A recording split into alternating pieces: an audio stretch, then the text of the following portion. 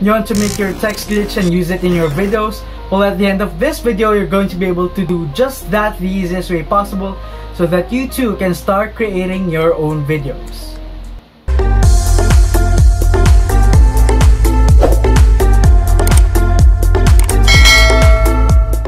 Hi, my name is Jarvis and welcome to the channel where we bring you the best bang for buck gear, the best tips and tricks when it comes to smartphone videography, and the easiest editing tutorials for teens who want to start creating content.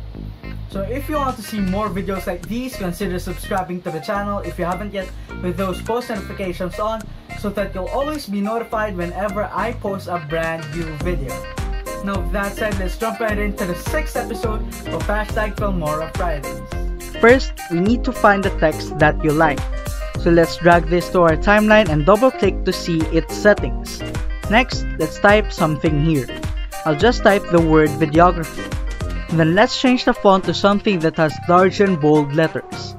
Let's also change the font size to 100 to make it large and make sure that it's centered. Next, hit OK. Let's right click on this and press copy, then select the second layer by clicking on the left part of the timeline and paste.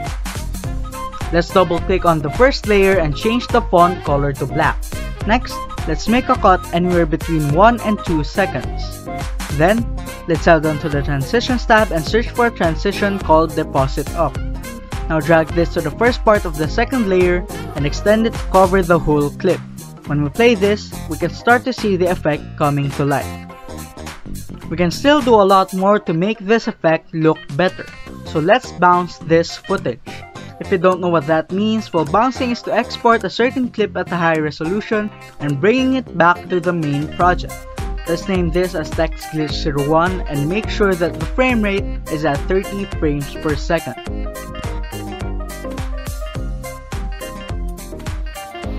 Before we continue, drop a like if you're getting value from this video and tell me in the comment section below what kind of videos are you going to make using this technique. Now let's remove everything from the timeline and import the bounce footage and the image that we're going to use as the background. Drag the image that will be used as the background down in the main video track and drag the bounce footage above it. Let's trim the background layer to make it as long as the second layer, and let's extend our timeline. To see the background image, let's double click on the second layer. Under compositing, change the blending modes to lighten and hit OK. Again, we need to make a cut between 1 and 2 seconds. We also need to make a cut before the first cut and another between the two cuts. You can't pause the video if you can't keep up.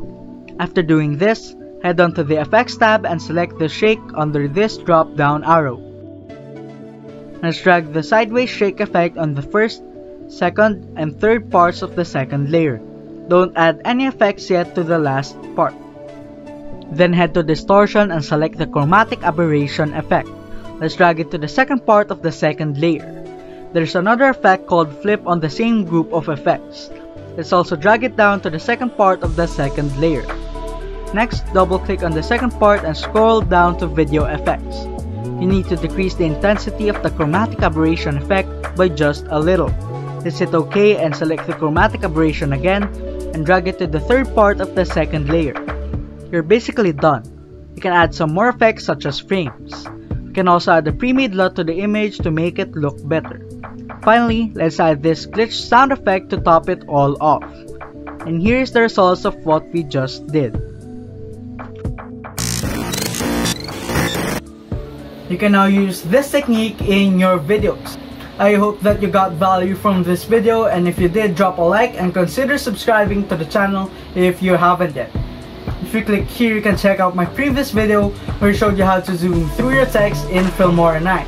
And if you click here, you can check out the whole series of #Filmora Fridays to learn how to achieve various effects in Filmora 9. Well, thanks for watching the 6th episode of #Filmora Fridays. Again, this is Jarvis. Stay safe and